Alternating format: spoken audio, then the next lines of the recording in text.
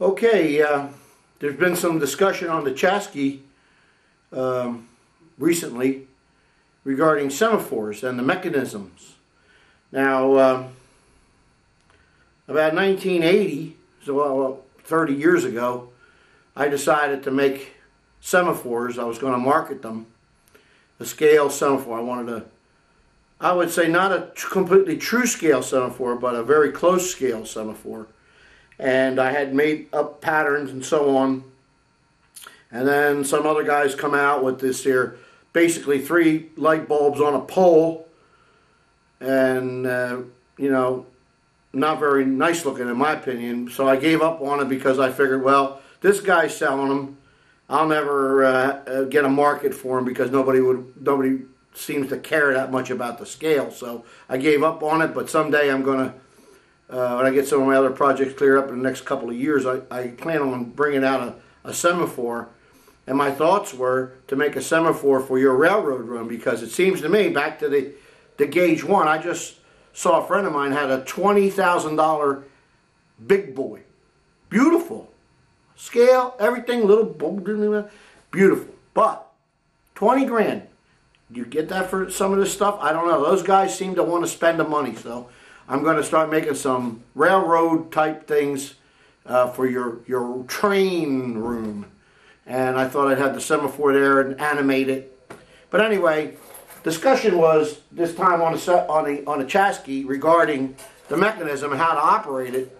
And my friend Ralph DeStephanis, God bless him, passed away. He died at an early age, 35 years old. He'd have been, wow, he'd have been almost 60 today. He made this up. It's a very simple relay system with an electric motor here. It's a 4 RPM motor, 4 RPMs. It's a gear motor. I got it from Granger. It's 110 volts, but you could, you know, do something different with that if you're going to use it outdoor. But it's just 3 relays. I have the drawings at home, and these switches that you see right here just represent the track circuit. On the track circuit, you have one common wire, and then the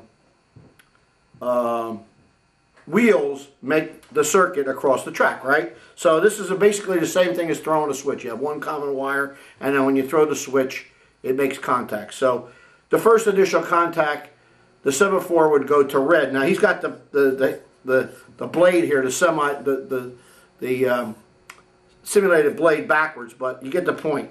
So now by throwing both of these, it makes contact across, and the semaphore is a scale speed. It's going to go to red. Okay, and as you're going down the track, you clear the first block, it's going to go to yellow. Then clear that block, going to go back to green. Okay, now, nothing against you guys, your computers, semi this, that, stepper motors, blah, blah, blue, all this electronic bull crap. Very simple wiring. Anybody with half a brain could figure that out. Okay? Now you want to use all that stuff? That's fine with me. You don't have to use these huge relays that Ralph used, but it's some smaller ones. They make smaller ones. That could be an electronic relay. They have small ones that you can buy.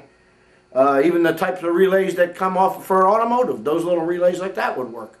Well, of course, they're 12 volt. These are 110 volts, so you'd have to come up with that. But the basic circuit, I have that. Now, let's go to the semaphore blades themselves.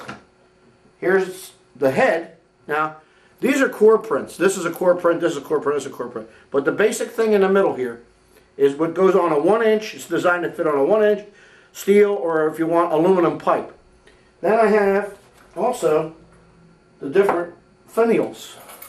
There's a finial here, fits on a 1-inch pipe. A small piece of pipe, and then it would set up on top of that. That's one. This is a plain one, little small one. And then I have the old time one that actually is designed to fit, if you machine this out, is designed to fit, if you notice, there's pads here. You machine those pads and then it sits on top of that. And then there's also this pattern here, which is for the it would go right here for the light. Okay? Now let's talk about the blades. Here's a blade. Here's a blade right here. Goes like this. In there, so it goes, you know, like this. And then of course your blade, whatever you want, how you want to make that's up here. That's a upper quadrant. And then we have a lower quadrant, which would, I think it goes this way. I forget how I figured it out. But it goes like this. So it would be green, yellow, red. Green, yellow, red. Like that. And that's a lower quadrant. And then I was coming up with ideas of putting 2 on a head and so on. Now what I would do is use this vertical shaft motor, run a shaft, have all the mechanism down in the bottom, the base, run a shaft up, 1/4 inch, 3/8 rod with a bevel gear on the top, you know, making it 90 degrees into this. I have it all set up for that. And you have to machine this, of course, and everything, and then that's how you do it. Now, we also have the lenses. I've had these for 25 years. This is a smooth lens. I have a Fresnel lens. This is 1.5" scale. They fit on this. They're designed to fit on this. Right there. And there's a little rim that goes around that with 5 bolts. And then I used an O-ring. I bought an O-ring the right size to fit on there to kind of cushion it a little bit so that when it goes together it holds it. You know, it's just like a gasket. I guess it's designed to go this way. I don't forget how I did it. But it, you know, it just gaskets that on and makes it nice and tight.